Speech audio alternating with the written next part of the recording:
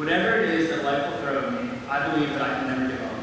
I believe that if at some point I do fall, I have to get back up, scrape the dirt off, and continue pressing on. As I begin a new season in my life, I don't expect things to be easy, but I do expect to be able to stop and smile when things get rough.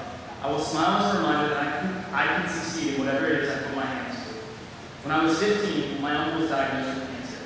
I know for a fact that many of you have probably been affected by cancer in some way as well. This is the most challenging, yet most defining period of my life. My uncle was in his mid-40s, good-looking, with a loving wife and 3 kids. I can't say I know why it happened, because I don't. What I do know is that my family taught me one important lesson, and that is to never give up. It isn't to say that times were not difficult, but through it all, my family never gave up. The event was horrible, but my family taught me what perseverance means, what it feels like to lose something you love, yet learn to overcome tragedy. Many of you know that I suffer from back problems and am not able to pursue track at the collegiate level. What you may not know is that I refuse to allow that to determine who I am or how I act day to day. Throughout high school, all of us have faced trials, but how we decide to overcome them is what determines our character, and character is who you are when no one is around. The best example I can give you of steadfast perseverance is running. I would enter a race so nervous my stomach hurt because of the physical pain that I expected. I literally was afraid.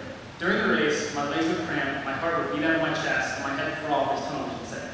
The whole time, my body screamed to quit, but I couldn't quit, because if I quit, then I would allow my fear to stop me from finishing.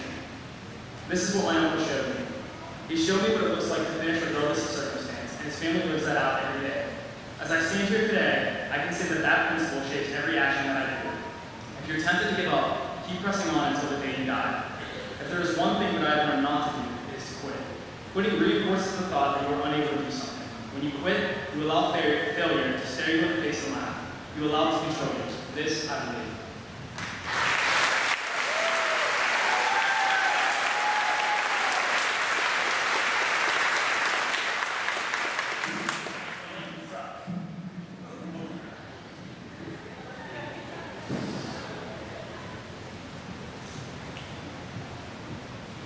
As you may all know, I love running.